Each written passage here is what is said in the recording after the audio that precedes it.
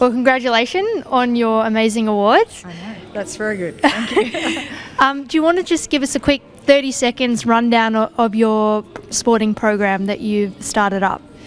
Well, last year was our 30th year, so we've been doing it a while.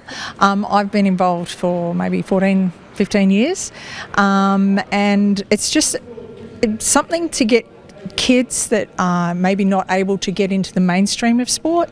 So we invite primary schools to enter teams, and we keep the cost as low as possible so that any child just can have a go, and then they play with their mates, and it lets them, and it's a very short span, like 7 weeks, and it just gets them to get a little bit of sport, get outside, especially after the pandemic. It was very low, but last year we had a record of 67 teams, and it's all on a Monday night, so it's very busy, very busy. It's keeping you very busy everywhere. Yeah, absolutely.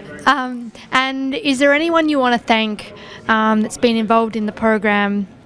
Well, actually, our secretary, Darlene, is one of the main people because she has been involved since its inception 30 years ago. And now with the help from Football Victoria with their Go Football program, we can use that to promote it, and it also gets these kids on the records of playing this sport too, so it helps with the statistics, but it just makes our getting it all, insurance and things like that, so much easier. And Darlene does all that background work, but we have many volunteers that help me on the day. Our young referees that come from the club, I get them to come and help and learn, and it also gives them a bit of a respect for refereeing, so that's a positive. Okay, well, it sounds amazing. You're doing lots of organising, keeping you on your toes. But yeah, congratulations and enjoy the rest of the night. No worries, thank you.